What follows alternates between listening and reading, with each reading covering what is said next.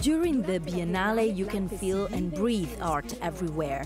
This edition is more vibrant than ever. The desire to share ideas and spaces is back, and above all, the desire for beauty. A beauty that is here at every turn. Uzbekistan is taking part in the Venice Art Biennale with its own pavilion for the first time. It's not a traditional exhibition, a container for works of art. Instead, it's a platform for conversation, for exchanging knowledge, for learning from each other. It is a great pleasure to see that the National Pavilion in Uzbekistan facilitates creative exchange between artists and musicians, both from Uzbekistan and abroad.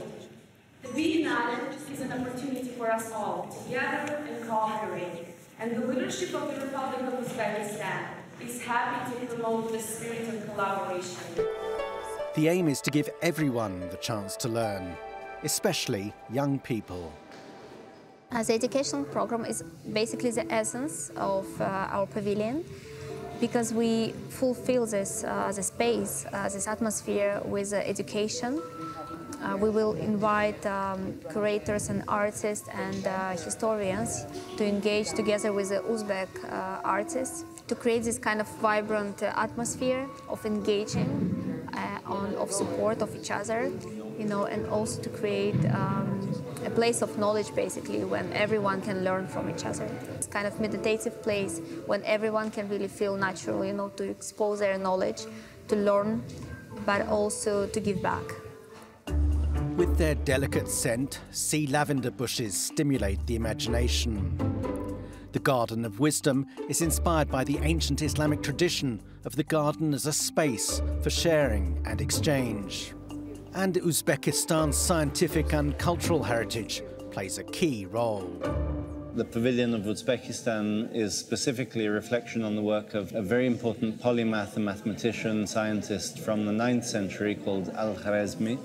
He left an incredibly strong legacy even in the field of computer science. The word algorithm even is a reference to Uzbekistan in the sense that it comes from algorithm from algoritmi, the Latin name of Al-Khwarizmi, who was from the Khwarezm region of Uzbekistan. And this idea that in fact the things that we take for granted have so many more layers of meaning and so many connections to other cultures and other places is something that we found deeply fascinating.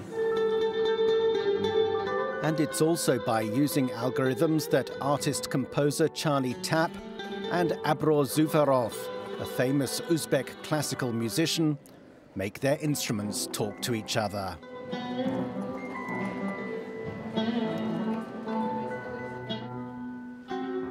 The piano and tanbur dialogue using an evolving algorithm.